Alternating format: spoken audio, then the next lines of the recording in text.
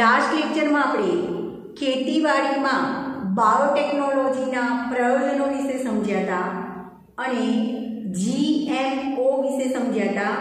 GMO એટલે કે genetical modified organism, જનીન પરિવર્તિત સજીવો કે જે વનસ્પતિ અથવા પાકો અથવા તો સજીવો, બેક્ટેરિયા હોય, ફૂગ હોય, વનસ્પતિ હોય કે પ્રાણીઓ હોય, જેના જનીનને કૃત્રિમ રીતે પરિવર્તિત કરવામાં આવ્યા છે. તો એવા સજીવો કે જેના જનીનોને કૃત્રિમ રીતે પરિવર્તિત કરવામાં આવ્યા છે એને જનીન પરિવર્તિત સજીવો, જીનેટિકલી મોડિફાઈડ ઓર્ગેનિઝમ તરીકે ઓળખવામાં આવે છે. અને બાયોટેકનોલોજીનો ઉપયોગ કરીને કૃષિમાં એટલે કે ખેતીવાડીમાં, કૃષિ વિદ્યામાં આવા ઘણી જનીન પરિવર્તિત પાકોની જાતો વિકસાવવામાં આવી છે. બરાબર. તો આવું જ એક એક્ઝામ્પલ, તમારે એવા એક્ઝામ્પલની પણ આપણે વાત કરી હતી. બીટી કપાસ, બીટી રીંગણ, બીટી કોટન, સોયાબીન, ચોખા, બરાબર, બટાકા, ટામેટા, આ બધી એવી જાતો વિકસાવી છે, જનીન પરિવર્તિત જાતો કે જેમાં સારા ગુણધર્મો હોય.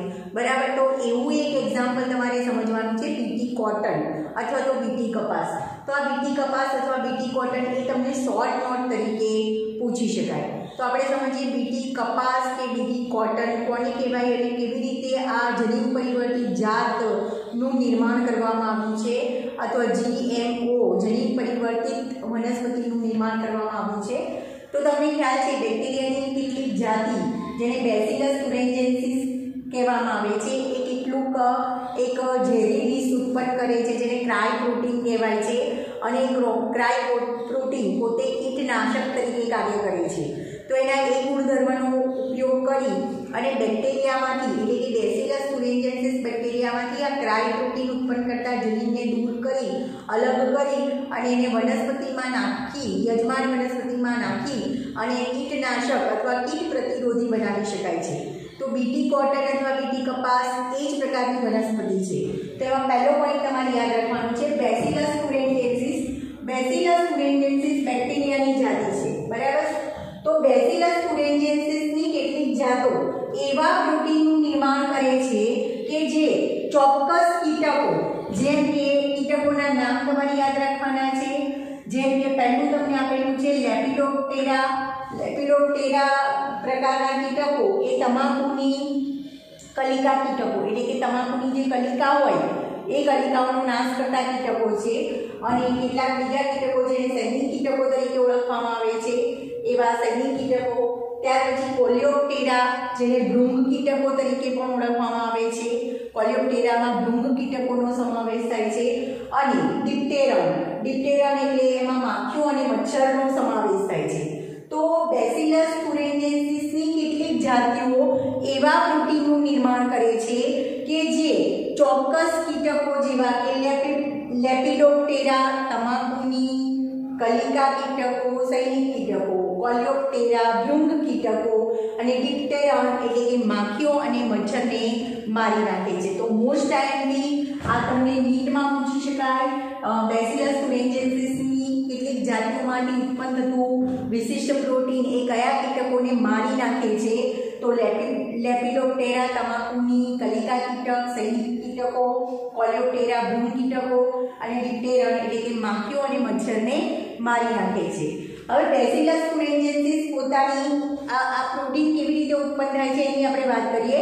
તો બેસિલસ તુરેન્જેન્સિસ જે બેક્ટેરિયા છે એ બેસિલસ તુરેન્જેન્સિસ બેક્ટેરિયા પોતાની વૃદ્ધિની એક ચોક્કસ અવસ્થા દરમિયાન કેટલાક પ્રોટીન ક્રિસ્ટલનું નિર્માણ કરે છે, કેટલાક ક્રિસ્ટલ પ્રોટીનનું નિર્માણ કરે છે.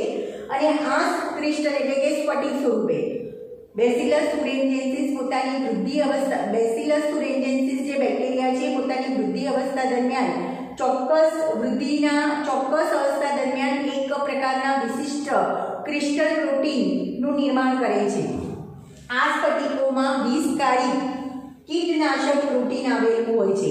આ જે ક્રિસ્ટલ પ્રોટીન છે, ક્રિસ્ટલ છે, સ્ફટિકો છે, એમાં વિષકારી સ્ફટિકોમાં અથવા તો ક્રિસ્ટલમાં વિષકારી પ્રોટીન, વિષકારી કીટનાશક પ્રોટીન આવેલું છે.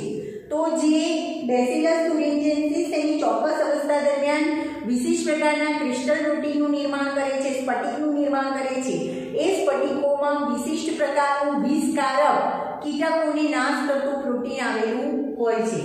બીટી વિષકારી પ્રોટીન પ્રાકૃતિક રીતે નિષ્ક્રિય પ્રોટોક્સિન સ્વરૂપે હોય છે. મોસ્ટ આઈએમપી આ પણ યાદ રાખજો, નીટમાં પૂછી શકાય. બીટી વિષકારી પ્રોટીન પ્રાકૃતિક રૂપે કયા સ્વરૂપે હોય છે? પ્રાકૃતિક રીતે કયા સ્વરૂપે હોય છે? તો બીટી વિષકારી પ્રોટીન એ પ્રાકૃતિક રીતે નિષ્ક્રિય પ્રોટોક્સિન સ્વરૂપે હોય છે. હવે જે પણ કીટક, હવે આ કીટક આ વિષકારી પ્રોટીન કઈ રીતે કાર્ય કરે છે એની આપણે વાત કરીએ. તો જે પણ કીટક એ ચાહે લેપિડોપ્ટેરાના કીટક હોય, કોલિયોપ્ટેરાના કીટક હોય કે ડિપ્ટેરનના કીટકો હોય, તો જે પણ કીટક આ નિષ્ક્રિય વિષને એટલે કે પ્રોટોક્સિનને ખાય છે, નિષ્ક્રિય વિષને ખાય છે, ત્યારે તેના ક્રિસ્ટલ એ આંતરડામાં, કીટકોના આંતરડામાં જાય છે અને કીટકોના આંતરડામાં આવેલા આલ્કલાઇન પીએચના કારણે આ નિષ્ક્રિય સ્ફટિકમય પ્રોટીન એ દ્રાવ્ય થાય છે અને સક્રિય સ્વરૂપમાં ફેરવાય છે. એટલે જે કીટક આ બેસિલસ તુરેન્જિન્સિસ બેક્ટેરિયાના સ્ફટિકમાં રહેલા વિષકારક પ્રોટીનને ખાય છે, નિષ્ક્રિય જે વિષકારક પ્રોટીન નિષ્ક્રિય સ્વરૂપે પ્રોટોક્સિન સ્વરૂપે રહેલું હોય છે, અને જે પણ કીટક એ આ વિષકારક નિષ્ક્રિય પ્રોટોક્સિનને ખાય છે ત્યારે વિષને ખાય છે ત્યારે તેના નિષ્ક્રિય વિષને ખાય છે ત્યારે તેના ક્રિસ્ટલ એ કીટકોના આંતરડામાં દાખલ થાય છે. કીટકોના એ ક્રિસ્ટલ કીટકોના આંતરડામાં દાખલ થઈ અને કીટકોના આંતરડામાં રહેલા આલ્કલાઇન પીએચના કારણે આ નિષ્ક્રિય સ્ફટિકમય પ્રોટીન એ દ્રાવ્ય સ્વરૂપમાં દ્રાવ્ય થતા સક્રિય બને છે. બરાબર? એટલે કે આ જે વિષકારક પ્રોટીન છે જે પ્રોટોક્સિન સ્વરૂપે છે, નિષ્ક્રિય સ્વરૂપ છે, એ જ્યારે કીટક એને ખાય છે ત્યારે કીટકના આંતરડામાં આ ક્રિસ્ટલ પ્રોટીન દાખલ થતા એના આંતરડામાં કીટકના આંતરડામાં આલ્કલાઇન પીએચના કારણે આ નિષ્ક્રિય સ્ફટિકમય પ્રોટીન એ દ્રાવ્ય થતા સક્રિય સ્વરૂપમાં ફેરવાય છે. અને આ સક્રિય વિષ એ કઈ રીતે કાર્ય કરે છે? તો કીટકના આંતરડામાં જઈ નિષ્ક્રિય વિષ એ આલ્કલાઇન પીએચ, આંતરડાની આલ્કલાઇન પીએચના કારણે સક્રિય બને છે, દ્રાવ્ય થતા સક્રિય બને છે, અને એ સક્રિય વિષ એ કીટકોની મધ્યાંતરની સપાટી પર ના અધિચ્છદીય કોષો સાથે જોડાય અને તેમાં છિદ્રો ઉત્પન્ન કરે છે. જે સક્રિય વિષ ઉત્પન્ન થયું અથવા સક્રિય વિષ બન્યું, એ સક્રિય વિષ જે કીટકોનું મધ્યાંત્ર છે એ મધ્યાંતરની સપાટી પર જે અધિચ્છદીય પેશીના કોષો આવેલા છે એની સાથે જોડાય અને એમાં છિદ્રો ઉત્પન્ન કરે છે, જેના કારણે કોષો ફૂલીને ફાટી જાય છે. એ છિદ્રો દ્વારા કોષોમાં પાણી ભરાય છે અને એના કારણે છિદ્રો દ્વારા કીટકોના કોષોમાં પાણી ભરાય છે અને એના કારણે કોષો ફૂલી અને ફાટી જાય છે અને આખરે કીટકોનું મૃત્યુ થાય છે. એટલે એમ કહી શકાય કે બેસિલસ તુરેન્જિન્સિસમાંથી ઉત્પન્ન થતું ક્રાય પ્રોટીન, ક્રિસ્ટલ પ્રોટીન જે નિષ્ક્રિય સ્વરૂપે છે, જે કોઈપણ કીટકોમાં દાખલ થતા એના આંતરડાના આલ્કલાઇન પીએચના કારણે એ સક્રિય સ્વરૂપમાં ફેરવાય છે. સક્રિય સ્વરૂપમાં ફેરવાયા પછી એ આંતરડાની અંદર જે મધ્યાંત્ર છે એ મધ્યાંત્રના સપાટી પરના અધિચ્છદીય કોષો સાથે જોડાય અને એમાં છિદ્રો ઉત્પન્ન કરે છે, અને છિદ્રો ઉત્પન્ન થવાથી એમાં પાણી ભરાય છે અને એના કારણે કોષો ફૂલી અને ફાટી જાય છે અને પરિણામે કીટકોનું મૃત્યુ થાય છે. તો બેસિલસ તુરેન્જિન્સિસ બેક્ટેરિયાના આ ક્રાય પ્રોટીન ગુણધર્મનો ઉપયોગ કરી ક્રાય પ્રોટીન ઉત્પન્ન કરતા જનીનને અલગ કરી અને પાક જેવી વનસ્પતિ જેને કીટકોથી ખતરો છે, કીટકો જે પાકને નુકસાન કરે છે એમાં દાખલ કરી અને જનીન પરિવર્તિત વનસ્પતિનું નિર્માણ કરવામાં આવે છે. તો વિશિષ્ટ બીટી વિષકારક જનીન એ બેસિલસ તુરેન્જિન્સિસ માંથી અલગીકૃત કરી અને કપાસ જેવી ઘણી વનસ્પતિઓમાં દાખલ કરાઈ ચૂક્યું છે. એટલે આ બીટી વિષકારક જનીન જે છે એવું જનીન કે જે બીટી વિષકારક છે, ક્રાય પ્રોટીન છે, એને બેસિલસ તુરેન્જિન્સિસ બેક્ટેરિયામાંથી અલગ કરી અને ઘણી બધી વનસ્પતિઓમાં એના જનીનોમાં જનીન દાખલ કરવામાં આવ્યું છે અને જનીન પરિવર્તિત જાતોનું નિર્માણ કરવામાં આવ્યું છે. જેમ કે બીટી કોટન એટલે કે બીટી કપાસ. તો સામાન્ય કપાસનો છોડ છે જેમાં આ કીટકો એટલે કે લેપિડોપ્ટેરા, કોલિયોપ્ટેરા કે ડિપ્ટેરનના કીટકો છે એ કપાસના પાકને નુકસાન કરે છે. તો એવા સામાન્ય કપાસના છોડમાં ક્રાય પ્રોટીન ઉત્પન્ન કરતા જનીનને દાખલ કરવામાં આવે છે અને નવી જનીન પરિવર્તિત વનસ્પતિ નિર્માણ કરવામાં આવે છે, જેને બીટી કોટન અથવા બીટી રીંગણ અથવા કોઈ પણ બીજી જે વનસ્પતિ પાક છે જેમાં આવું ક્રાય પ્રોટીન ઉત્પન્ન કરતું બીટી બેસિલસ તુરેન્જિન્સિસમાં ક્રાય પ્રોટીન ઉત્પન્ન કરતું જનીન દાખલ કરવામાં આવે છે, એને જનીન પરિવર્તિત જાત તરીકે ઓળખવામાં આવે છે. અને ઘણી બધી વનસ્પતિમાં આવું જનીન દાખલ કરી અને આવી વનસ્પતિ મેળવવામાં આવી છે, જેમ કે બીટી કોટન, બીટી રીંગણ, બીટી કોટન, બીટી રીંગણ, આવી ઘણી બધી વનસ્પતિનું નિર્માણ કરવામાં આવ્યું છે. આગળ પોઈન્ટ યાદ રાખવાનો છે, જનીનની પસંદગી પાક તથા નિર્ધારિત કીટકો પર આધારિત છે. હવે કેવું જનીન પસંદ કરવું, એ કીટકોને મારી નાખે એવા જનીનની પસંદગી, એ કયો પાક છે અને કયા કીટકને મારી નાખે છે એના ઉપર નિર્ધારિત છે. જ્યારે મોટા ભાગના બીટી 20 ચોક્કસ કીટ જૂથ પર નિર્ભર છે. બીટી 20 જૂથ છે એ અમુક કીટકોને જ મારી નાખે છે. 20 જે અહીંયા ઉદાહરણ તમને આપેલા છે, 20 જે ક્રાય 1, આ રોમન છે, ક્રાય 1 એસી જનીન દ્વારા સાંકેતન પામે છે તેને ક્રાય કહે છે. ક્રાય પ્રોટીન અથવા ક્રિસ્ટલ પ્રોટીન કહેવાય છે. 20 જે ક્રાય 1 એસી જનીન દ્વારા સાંકેતન પામે છે એને ક્રાય તરીકે ઓળખવામાં આવે છે અને જે ઘણા બધા પ્રકારના હોય છે. હવે ઉદાહરણ તરીકે તમને જે પ્રોટીન એ જનીન ક્રાય 1 એસી અને ક્રાય 2 એબી દ્વારા સાંકેતન પામેલ હોય છે તે કપાસના બોલવોર્મ્સને નિયંત્રિત કરવાનું કામ કરે છે. એવું કહી શકીએ કે દાખલા તરીકે ક્રાય 1 એસી અને ક્રાય 2 એબી છે, એના એ જે ક્રાય ઉત્પન્ન કરતા જનીનો છે એ જો વનસ્પતિમાં દાખલ કરવામાં આવે, દાખલા તરીકે કપાસની વનસ્પતિમાં દાખલ કરવામાં આવે તો કપાસમાં બોલવોર્મ્સ પ્રકારના જે કીટકો છે જે કપાસને નુકસાન કરે છે, કપાસના પાકને નુકસાન કરે છે, એને નિયંત્રિત કરવાનું કાર્ય કરે છે. તો મોસ્ટ એન્ડલી આ બધા જ ક્વેશ્ચન નીટ માટે યાદ રાખજો. 20 જે ક્રાય 1 એસી જનીન દ્વારા સંકેતન પામે છે એને ક્રાય કહેવાય છે અને જે ઘણા બધા પ્રકારના હોય છે. ઉદાહરણ તરીકે એવું પ્રોટીન કે જે ક્રાય 1 એસી અને ક્રાય 2 એબી દ્વારા સંકેતન પામેલ હોય છે તે કપાસના બોલવોર્મ્સને નિયંત્રિત કરવાનું કાર્ય કરે છે. અને છેલ્લું આ પણ તમને નીટમાં પૂછી શકાય, જ્યારે ક્રાય 1 એબી એ કોર્ન બોરર મકાઈમાં છિદ્રો પાડતી જીવાતને નિયંત્રિત કરે છે. મકાઈમાં છિદ્રો પાડતી જીવાતને નિયંત્રિત કરતું જનીન ક્રાય 1 એબી છે. તો ફરી યાદ રાખજો, ક્રાય 1 એબી એ કોર્ન બોરર મકાઈમાં છિદ્રો પાડતી જીવાતને નિયંત્રિત કરવાનું કાર્ય કરે છે. અને ક્રાય 1 એસી અને ક્રાય 2 એબી એ કપાસના બોલવોર્મ્સને નિયંત્રિત કરવાનું કાર્ય કરે છે.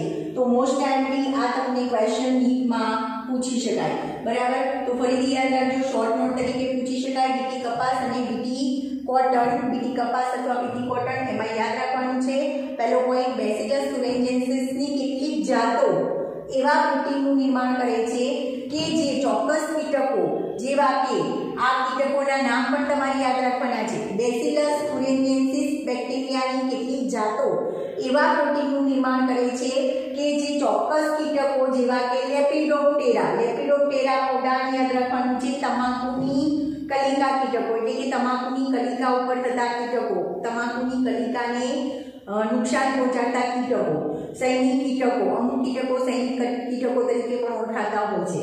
કોલિયોપ્ટેરા જેમાં ભૂમ કીટકનો સમાવેશ થાય છે અને ડિપ્ટેરન જેમાં માખીઓ અને મચ્છરનો સમાવેશ થાય છે. તો બેસિલસ તુરેન્જિન્સિસમાંથી ઉત્પન્ન થતું વિશિષ્ટ પ્રકારનું પ્રોટીન એ આ બધા જ કીટકોને મારી નાખે છે. તો આ બધા જ કીટકોના નામ તમારે યાદ રાખવાના છે. હવે બેસિલસ તુરેન્જિન્સિસ એ કેવી રીતે કાર્ય કરે છે, એમાંથી ઉત્પન્ન થતું પ્રોટીન કઈ રીતે કાર્ય કરે છે. તો બેસિલસ તુરેન્જિન્સિસ એ પોતાની વૃદ્ધિ અવસ્થા દરમિયાન, એની ચોક્કસ અવસ્થા દરમિયાન એક વિશિષ્ટ પ્રકારના અથવા કેટલાક વિશિષ્ટ પ્રકારના ક્રિસ્ટલ પ્રોટીન અથવા તો સ્ફટિકમય પ્રોટીનનું નિર્માણ કરે છે જે વિષકારક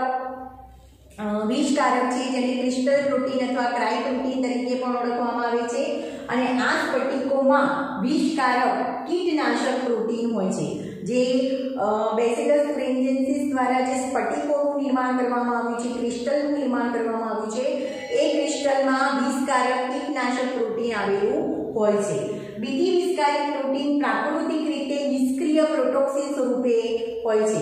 આ પણ તમને નીટમાં ક્વેશ્ચન પૂછી શકાય. બીટી વિષકારી પ્રોટીન એ પ્રાકૃતિક રીતે કયા સ્વરૂપે હોય છે? તો બીટી વિષકારી પ્રોટીન એ પ્રાકૃતિક રીતે નિષ્ક્રિય પ્રોટોક્સિન સ્વરૂપે હોય છે.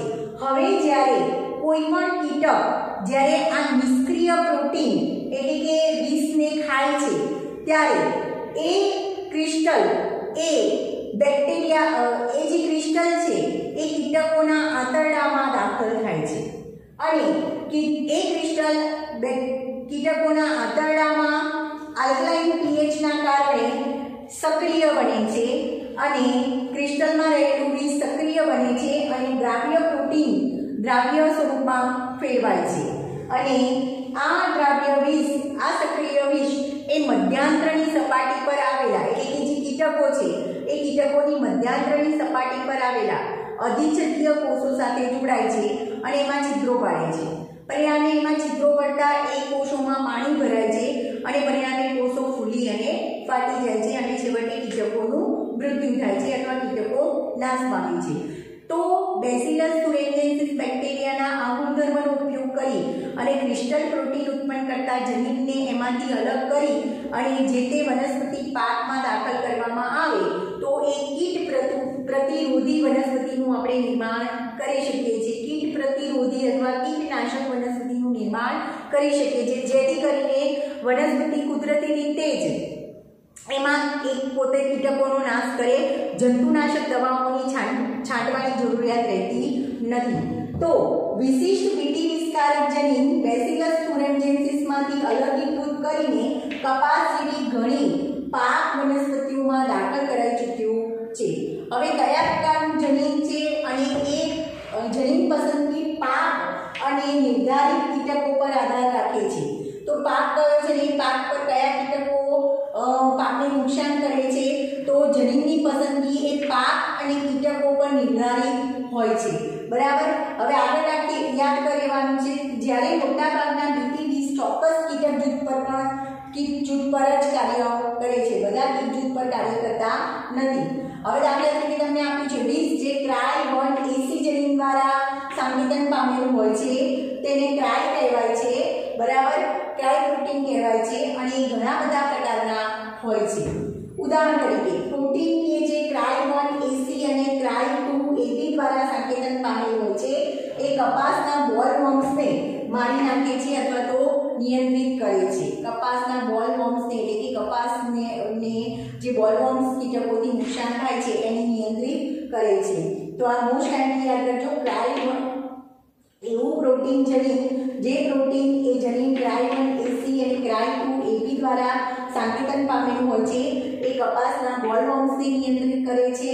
જ્યારે cry1AB એ કોર્ન બોરર એટલે કે મકાઈમાં છિદ્રો પાડતી જીવાતને નિયંત્રિત કરવાનું કાર્ય કરે છે. તો મોસ્ટ ટાઈમલી ક્વેશ્ચન છે બીટી કોટન અથવા બીટી કપાસ એ શોર્ટ નોટ તરીકે પૂછાય અને એમાંથી નીટમાં એમસીક્યુ ગુજકેટમાં અને બોર્ડમાં એમસીક્યુ પણ પૂછી શકાય.